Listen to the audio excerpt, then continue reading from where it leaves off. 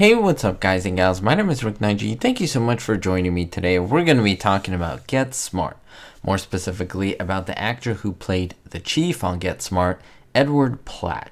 Now, if you're a fan of Get Smart or other classic TV shows and movies, liking, commenting, and subscribing is a free and amazing way to support the channel. It lets others know that these videos are what you like and worth watching for them as well. And it helps me out, helps keep these videos free, so I truly appreciate it.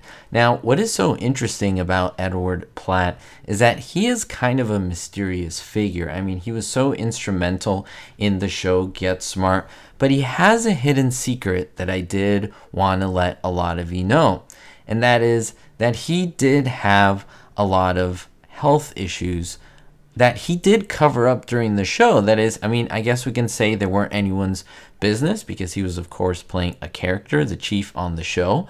But he endured a lot of suffering, a lot of difficulty on the show.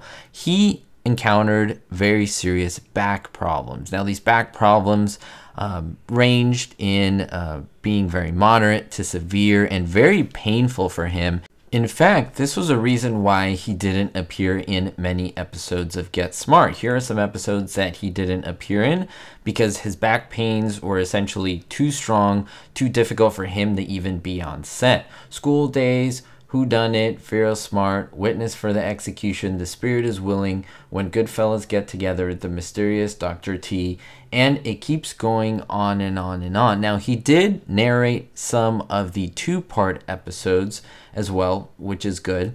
But also, in addition to this, there were many different reasons why he sat a lot during the show.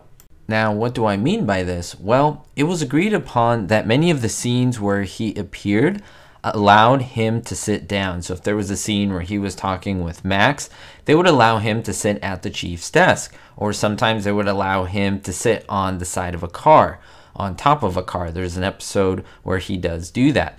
Other episodes where he's sitting down at in a courtroom. Basically, I showed you here 6 different episodes in which he's sitting down for many different reasons. And there really isn't a reason for him to sit down other than they were trying to get him to sit down as much as possible. These scenes would have probably been shot differently with him standing up, with him walking, a lot more kinetic shots. But no, the static shots of him sitting were to make it a little bit more easier for him, a little bit more comfortable. Now, here's another shocker which relates to this whole saga.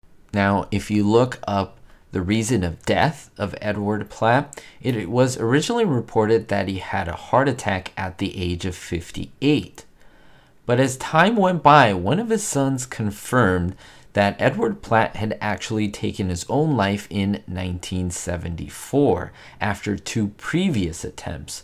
He was suffering from an undiagnosed and untreated depression, and he also had financial issues. Of course, this is very sad, but it was also stated that some of these issues and depression stem from the pains and the difficulty that he was experiencing in his back issues.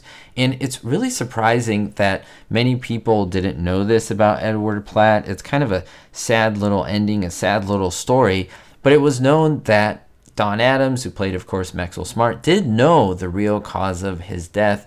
And now I just wanted to let more people know about this because, I mean, my channel is, of course, a way to honor and to memorialize these individuals who have given us so much entertainment.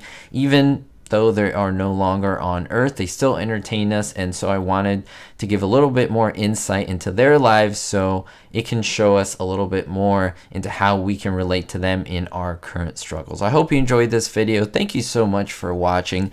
Let me know if you are a big fan of Get Smart, if you knew this about Edward Platt, if you really learned anything, because I really love to know. And again, I love to spread some of these good things about these actors in terms of how he endured so much doing this show. He physically suffered doing this show for our entertainment. That is the whole realm of this video, is how good some of these people are, that they put so much into their performances in order to entertain and make us happy decades and decades after they're long gone. Thanks so much for the support as always, and don't forget everyone, be hopeful. Thank you to all my supporters, especially my Diamond tier patrons: Vito L, Sally N, Kevin K, John O, Jennifer P, Jerry D, David D, and Citizen Kane 359. If you want to join others on this list, please look at the description below. Thank you so much.